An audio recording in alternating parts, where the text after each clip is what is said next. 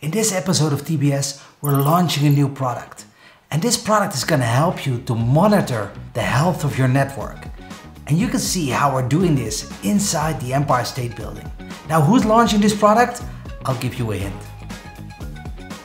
Do you know who they are? Keep watching. And he went way off script, so we can actually throw away all. Good afternoon, good to see you again. As you know, in the basement we are meeting our friends in the wireless industry, and today we're meeting a long-time old friend. It is our friend from Ekahau, who is the VP of Product Management. Sophia, do you remember him?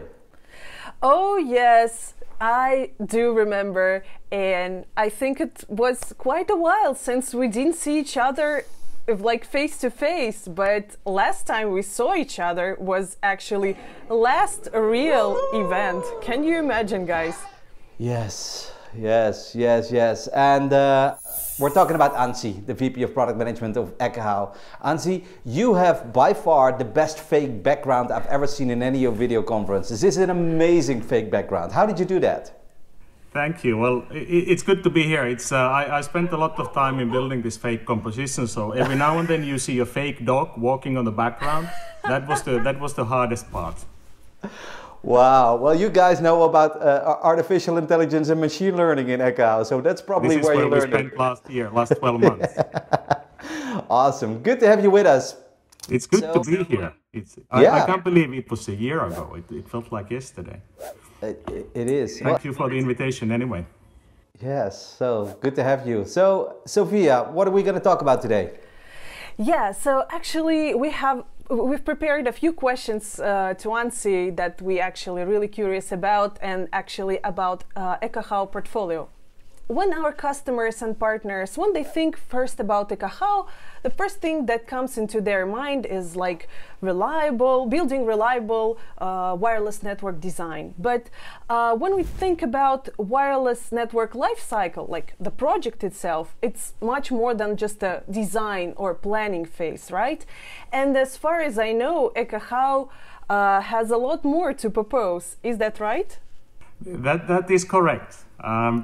It's exactly like you said. I mean, you know, Wi-Fi is a business critical resource. I mean, you should know it because you guys are selling it. But it's it's something that the business decision makers are actually nowadays more and more aware of. That it has to be reliable and up and running all the time. And you know, we all had our experiences with when Wi-Fi is behaving unexpectedly, and but the fact is that the Wi-Fi can be fast performing, reliable every single day if it's being designed and maintained properly, right?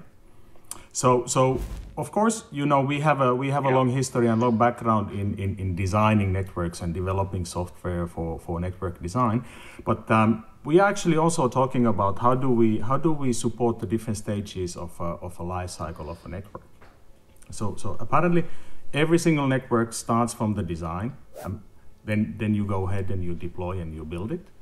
But then, and after the deployment, there's the validation part. So that's when the network moves into production, right? But it's not really sufficient to do only that. In order to make sure that the network is working as it was supposed to be, it should be maintained. So from time to time, check how the things are. You know, environments change. The physical environment changes, the RF environment changes. So something that was designed to work a while ago doesn't necessarily mean automatically that it works perfectly today. So that's why we are advocating for example, regular surveys to make sure that how the network works. Or from time to time, you also need to do troubleshooting. And then eventually, the whole idea is that we are basically connecting all of these separated silos by using a cloud backend. So basically the information that we use in surveys and troubleshooting can be also used in design. So for example, when you want to redesign, or for example, nowadays when 6 gigahertz networks are coming, they are just around the corner, there is going to be some networks are reaching the end of their life cycle, and there's going to be a next generation network. you can actually use all the learnings and all the data that you have gathered in the past to feed into the design phase of the new network. And that's quite exciting. So previously it was really, if you would take every step in the network lifecycle, and that was really independently. So you were designing and then end of project, and you would implement end of project. But what you're telling me now is that you're bringing those phases closest together. Do I get that right? Absolutely. So they shouldn't be, there's no need, and there shouldn't be independent individual silos. You can basically combine all of this information, and it becomes much more valuable than doing this in isolation. Nice. And yeah. One sidestep here is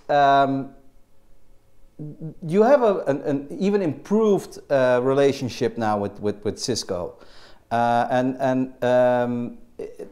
I think you developed a tool together with Cisco. Is that correct? This is correct, and it's actually I'm very happy you brought it up, because it's a great example of the same life cycle thinking. So even when you are quoting networks, when you are in a kind of an early phase of discussing a network purchase, there is no reason why that part couldn't be part of the whole chain as well. So can I show you an example? Yes, please. We'd love to. So the tool that we have created together is called Cisco Catalyst Wireless Planning Tool. So it's basically utilizing Ekahau planning software, and we basically integrate it first of all to the cloud backend so that you use it via browser. But we've also integrated to the Cisco CZW so that you can automatically create bill of materials out of it. So when you're building your bill of material based on Cisco equipment, you can immediately from there register the project and do your CCW registration in our tools. Is that the use of that? Correct. And the bill of materials is based on actual design. So obviously we do it automatically. So it's a very good starting point for building a high-grade professional network. Wow, that's really good. Actually, I think it would simplify my life, at least as a systems engineer, because most of the time when I've been asked to prepare a bill of materials, this is the first thing that comes into mind. Okay, how can we do planning? And this is something that people expect us to provide, and it really simplifies life. Well, thank you for this. No, it's a great collaboration. So do you guys see my screen? Yep. We can see your screen, absolutely. I call it, how do you design a network in Empire State Building in 3 minutes? Oh. So that's a good reference customer. Indeed. Well, I may have cut some corners here and there, but well, you'll see. So you use it with the web browser, like I mentioned, and it's very easy. You start by, first of all, clicking a button, create the new project. That's the green button on the left. And then we start filling out the customer details. So in this case, we are planning for Empire State Building. There we go. And it is in USA, and it's actually on 5th Avenue. Okay. Then we have some background information related to the customer. So we fill in here the vertical. And then some information like, for example, existing Cisco customer using DNA Center. What are the existing access points, and what is the problem that we are trying to improve with the new design? Okay. I've selected those, then I click next. So now it's time for the requirements. So I'm gonna say in this location, it's gonna be video 2K and above, and then we have 200 users, and then I could select additional stuff like RTLS and so on. I want to select on-premise architecture, and that's it. Now I'm done my configuration, I can review it and click, I've created a new project. So now it's time to create the plan. I click customize here, and now it opens the Ekahau Pro on the background, which does the actual planning. I have here a reminder of the steps that I need to carry out. There are only 4 steps. First, I add the map. And I surprisingly have the map here. Next, I set the scale. So let's say this is 100 meters. Probably it's more than that, but for the sake of simplicity, it's 100 meters. Then we define the area where we want to plan the Wi-Fi network. So I'm selecting the outer walls here. We're saying that this is the entire floor now. And since we know that the scale, it automatically calculates the dimensions. And then I draw some walls here. So I'm not going to draw every single wall here, but let's say we have some dry walls here on the left and one more here on the right. And now I've actually carried all the manual steps that I need to do to create the plan. So then I just click create the plan, and now the planner starts to work on the background, creating 3 different options, 3 different versions of the network. There's the gold version, there's a silver version, and there's the bronze version. And all of them come with a different type of access points and slightly different amount of access points. And now you can see the planner running on the background. I'm actually not doing anything here, I'm just waiting. And everything gets synchronized to the cloud automatically. So you just wait for a minute until the plans are finished, and then the tool will tell you that, okay, now everything is done, and now it's time to move back to the planner. And I just refresh here, and now I can see all of those 3 plans that I created. I have the gold package, silver and bronze, and then I can see the heat map. So how did the planner locate the access points and how many of them? It's all green, it looks good. I can see the preliminary bill of materials, and now I can export it to the CZW, which will then create the official bill of materials out of this. And that's it. That's how you create a Wi-Fi plan in Empire State Building in 3 minutes. Wow. It's actually really intuitive. And well, basically, cool thing that I'm actually an old-time fan of Ekahau Planner, and the way it looks for such version is so good and so intuitive. I think it would be super easy to use.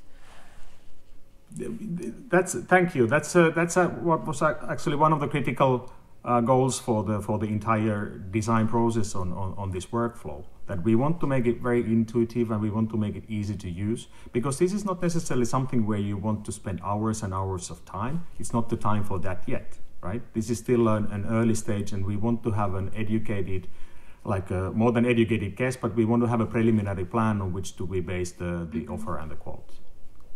Wow. So you were talking about the different phases of the network lifecycle: the design, the validate, the optimize, the troubleshoot, and then going back into the design. And I think you have something new to share with us, because for some reason every time when we are meeting, you always have something new to share with us. So please give us the new product introduction again. So. I'm amazed. You are very well informed. You must have so many sources of information. I know my people. Yes. But you're absolutely right. We do have a new product coming up. You guys see this? Yes, we see it. These are all your holiday homes? I wish. Good locations. Yeah, great locations. So we have been working for the past 12 months. We've been working very hard on developing analytics, and the common challenge. This is designed mostly for large network owners and system integrators, and the common challenge that they have today, that when you have a large team working with you, you collect a ton of data. Mm-hmm. So it may be design, it may be survey data, it may be troubleshooting data. But when you have a large team, you don't actually have much options. Either you keep sending those files back and forth via email, or maybe you have a shared folder. But those are very error prone. So there's no version control, and you can't be sure if you are looking at the latest version and if you have all the data. Mm-hmm. So since we have the cloud backend, we thought we want to introduce an analytics solution on top of that. And the first use cases that we wanted to implement was, how do you easily share and visualize the data that you already have? And for this purpose, we're using different elements, like for example, map interface and dashboards, and I will show you those in a minute. The second use case is that if you take it to the next level, is that how do you troubleshoot by using this information?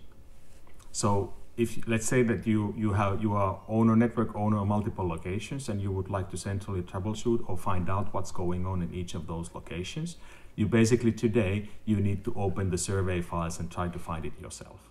And this is the process we wanted to automate so that the system would do it for you. And then the third step, as you Steven mentioned earlier, AI, funny enough, we had some time, besides the fake background, we had some time to also develop further intelligence on top of it. So even so more in the future, we aim to automate the discovery process. So you could find out automatically things that are not like they should be, and also create recommendations out of it. So these three use cases were the design principle for this. And let's start first with the sharing part. So I'm using it with the browser. I'm logged in with my Connect credentials. And here I can see all of the data that I either have collected myself or that has been shared with me. And I have a map interface, and then I have some tables here below. And with the map interface, I can easily zoom in and see then the individual locations, or I could just on a visually glance that how many sites do I have and which countries, and obviously the red color means something. So red is bad, good, green is good. As it very often is, yes. That's intuitive, isn't it? So here I have a tabular format of the same data. So I have all of my sites, and for all of my sites, I have the last survey date. So if I wanted to find out, for example, when was the last survey conducted, I can see that in Warehouse, Brazil, the last survey was conducted actually 2 days ago.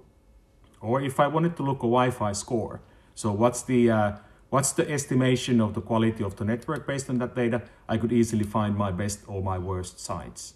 Or if I wanted to find out, for example, network issues, I can see that there are some networks that have more issues have been discovered than in the others. And then we're just looking at the same here in a graph format, so that we can rank them, and we can see the average, and we can see which are above the average and which are below the average. Then I have two more tables here. First one here, network inventory. So these are all the access points that have been discovered during the survey events. So we can see the vendor and the generation and the site and the number of access points.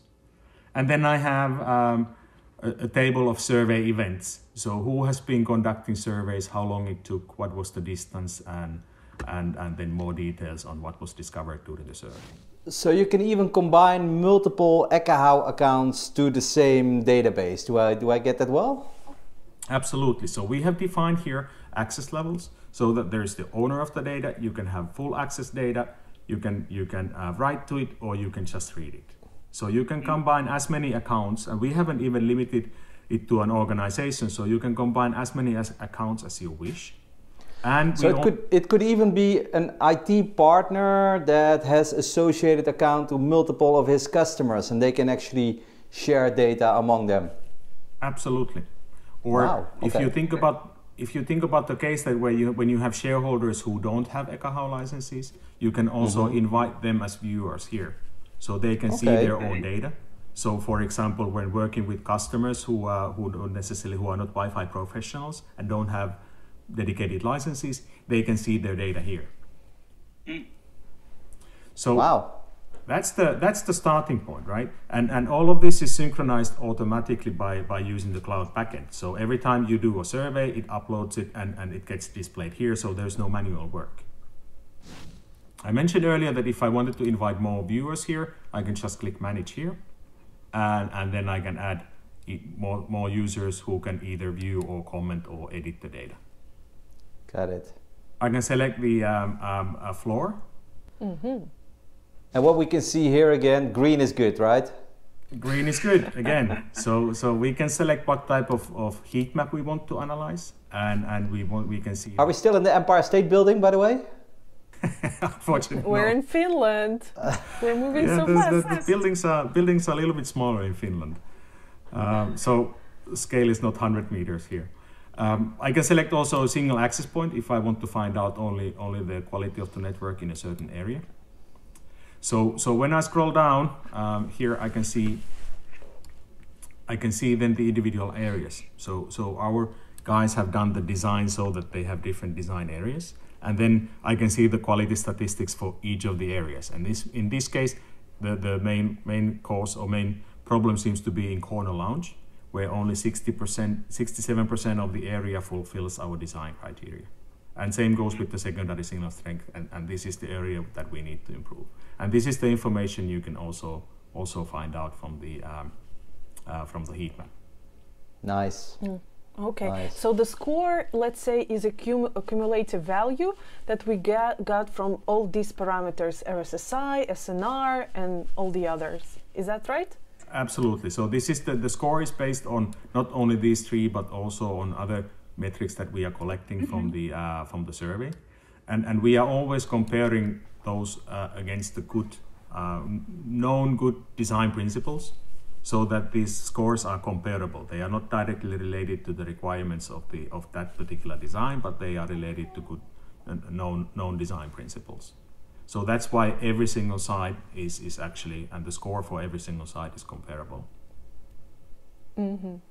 Nice. So that's it. That's the analytics part in few minutes. I see a lot of value here, and I think that you're actually tackling a lot of the problems and a lot of the issues that even the more experienced Wi-Fi engineers face on a daily basis. And I'm very enthusiastic to see all the product development that Ekahau is doing. So congratulations on this new feature. That's good to hear. And if you really think about it, that how much data do we actually have from the design, from the survey, from the troubleshooting phases? Now, this is obviously the tip of an iceberg. We need to start from somewhere, but there is so much more analysis we can do based on this data, just to make it easier to cover the entire life cycle of a Wi-Fi network. And I think that if you keep on developing on this train, I can only imagine what are the new features that you're going to add to it later on. And adding artificial intelligence, machine learning on top of it, I see a lot of powerful use cases there. Yes, awesome. Absolutely. So we are building the story Ekahau on every location, and that's the direction where we are going here as well. That although it is on every location, it doesn't need to be isolated or disconnected. True. So Anssi, as part of the basement series, we always have two questions that we ask everyone. And one of that questions is, can you show us your home Wi-Fi setup? And I'm pretty confident that you have an interesting Wi-Fi network where you are right now. Is this your home, Anssi? I wish. Actually, my Wi-Fi design is very, very simple. I hope I had something more elegant to show you, but if I just take you to see how it is. Looks so real, huh? Yeah, it's unbelievable how to make this background. So I have a single access point on my wall. Uh-huh. And then that's connected to a cloud controller. Uh-huh. And that's it. And that's then it. Then I have an elf guarding it here. So he's the guy who's responsible for managing it. I love that. But I want to pause on the background that you have. This is amazing. Wow. This is, I think, the most beautiful work spot that I've seen so far. Thank you. It's we are very fortunate that we are lucky in a sense that this is actually something which is still somehow work in progress. But it happened to be as crazy as the last year was. I feel that we are very lucky that we have an opportunity to get out of the town every now and then and be in the middle of the nature. Absolutely. Oh, yeah. Hey, since you asked about Wi-Fi, there's a second part of my Wi-Fi, and it's this one here. What is it? What was that? Huawei. It's a small Wi-Fi dongle because I have 3 boys, so we have 3 boys, and every time when they come over, they eat all the bandwidth. They eat the entire Wi-Fi. Whatever they do, they play or they use YouTube and then they stream videos, and I can't get any work done. So when they come over here, unfortunately, I'm a little bit ashamed to admit, but this is the one they get to use. I love that. So you have a physical separation of wireless I have physical network. separation. I'm fully in control of the passwords on that access points, and this is the only one they get. That is brilliant. Well, it makes sense. That is brilliant. Makes I so love much that. sense. Okay, so the second traditional questions that we ask every guest is about day of work that you never forget. And I'm pretty sure, since you have a rich working experience, you have not the only one, but if you have the one that you would like to highlight, we'd like to listen. Oh, that's actually, you know what? That one day in my life, unforgettable day, involves both of you too.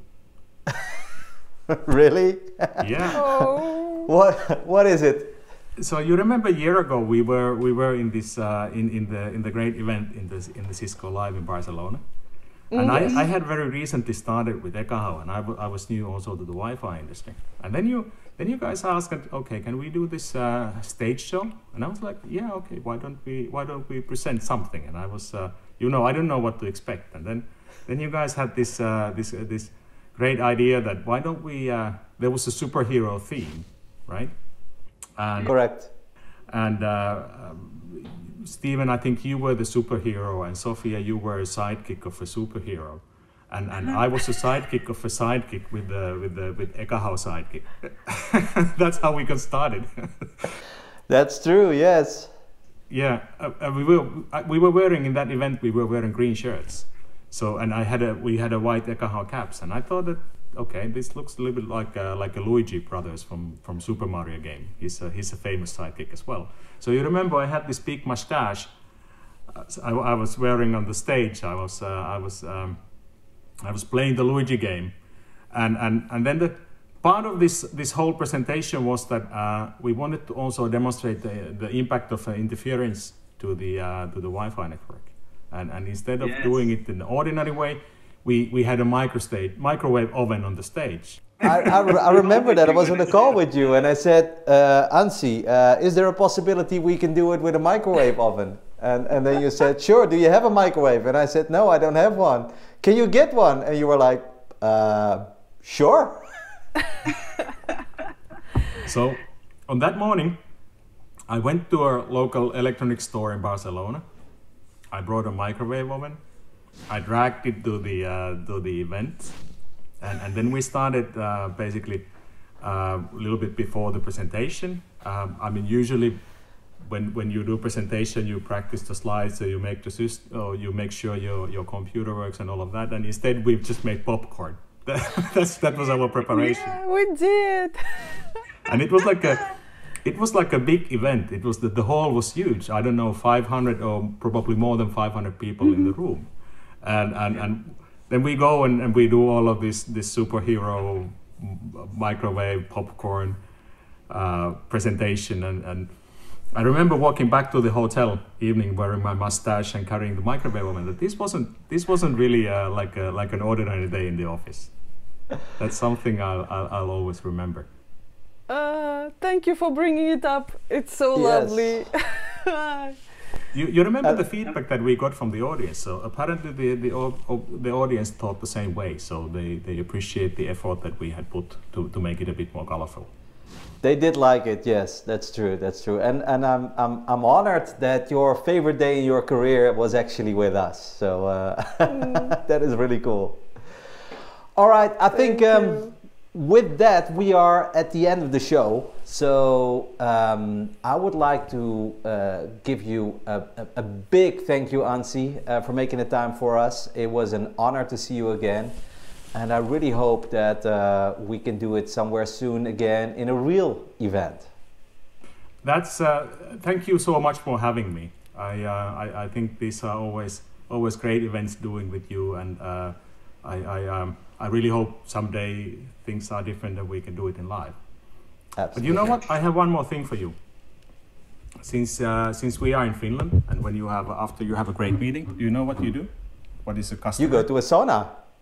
Exactly that. So you're gonna say goodbye to us in the sauna? I have my sauna here. I'm not sure. I hope it's not too dark. You can see it. Ooh. That is brilliant. And the good thing is that I have glass wall here, so the Wi-Fi goes all the way. Goes all the way to sauna, so we can. You guys sit here on the top shelf, and I sit here in the middle. Oh, now video should become blurry. Yeah, exactly. With that, I love it. Thank you. Anssi, great to see you again. Sofia, have a great day. Thank you so much. Thank you guys. See you later. Thank you.